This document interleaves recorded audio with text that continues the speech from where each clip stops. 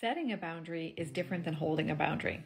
Often we're good at telling somebody something's not okay with us, but we're not great at doing something about it when they keep doing it.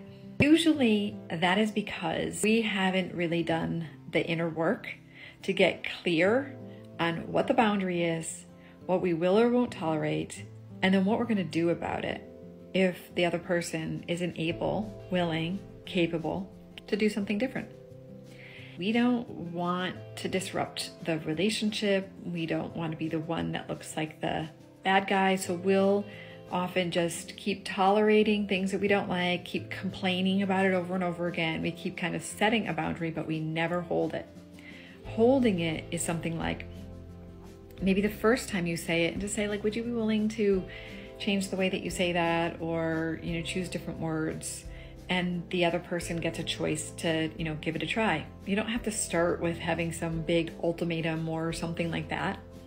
When they don't, then you say, hey, listen, I had asked you to do that. Is it something that you are willing to do, or where do you stand with it? And then they maybe say, no, actually, I'm not willing to do it. Then it might be, well, listen, here's the thing.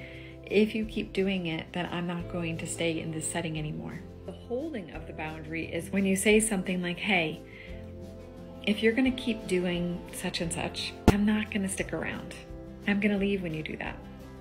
Or maybe it's like a mother or something like, Mom, when you talk about my husband that way, I'm going to leave the room. You cannot talk about him that way. Maybe someone comes over and they're making really inappropriate remarks to you, and you say, listen, if you do that, I'm not coming to family events anymore.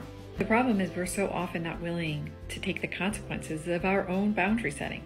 And that's why it requires us to do the inner work to understand what is it that is most important to us.